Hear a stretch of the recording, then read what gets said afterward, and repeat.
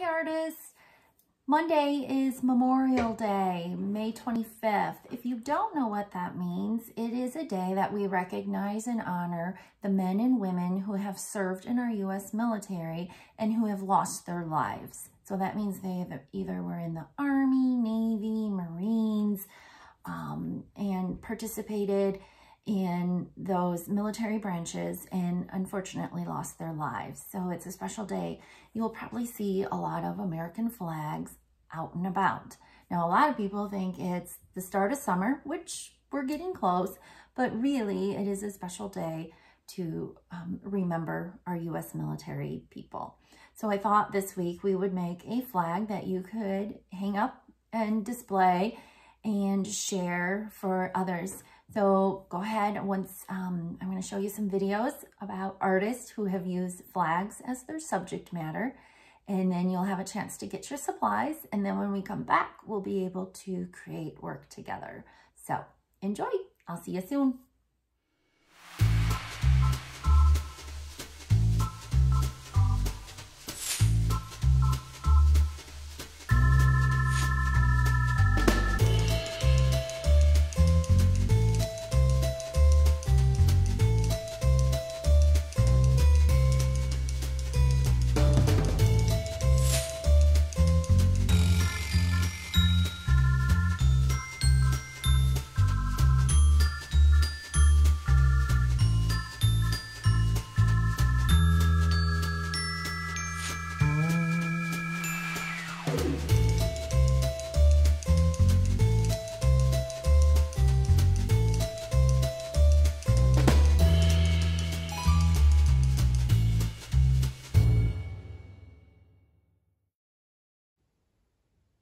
Central Grade Artists, let's get started on our flag for your Memorial Day weekend decoration to hang up.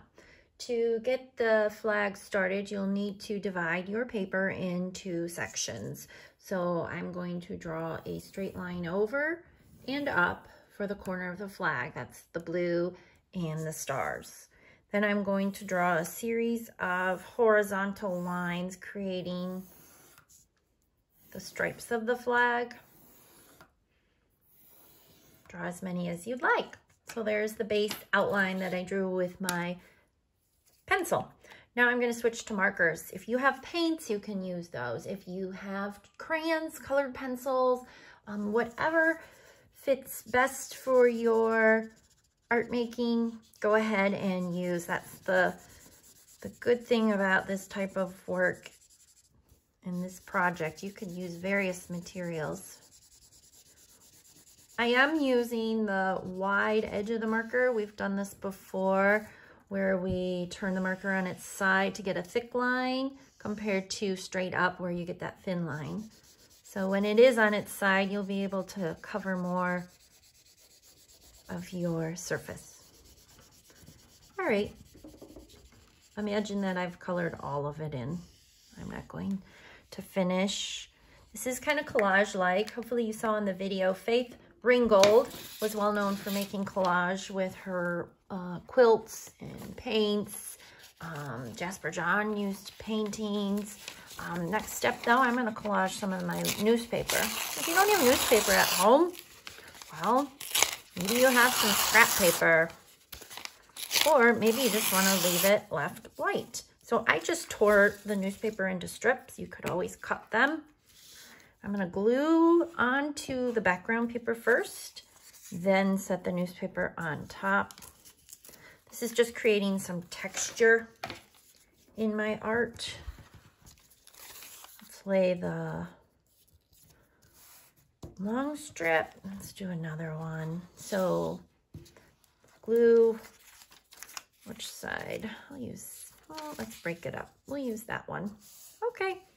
Looks like I have a little gap there. Just gonna make that a little wider.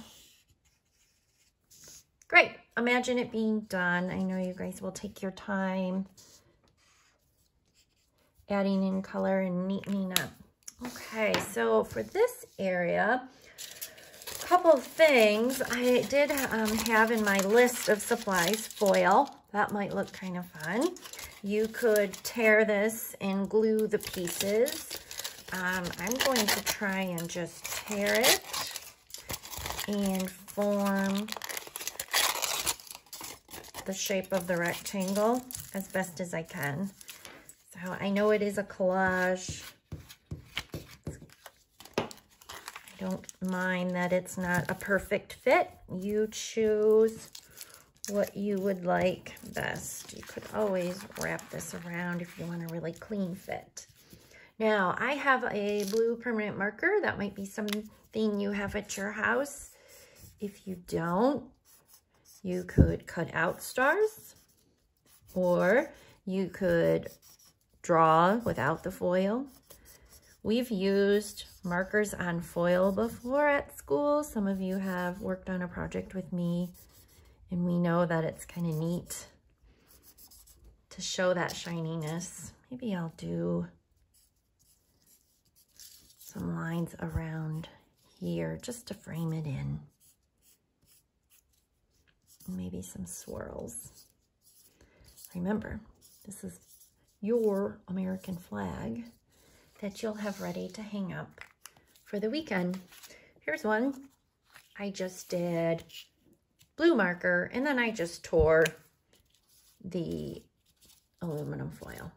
So here's a fun project. Maybe someone else in your house would like to participate with you and create these. How nice would these look hanging up, honoring our U.S. military people that have served our country before. So enjoy your weekend. Don't forget to email me your flags, and I look forward to hearing from you. Bye-bye.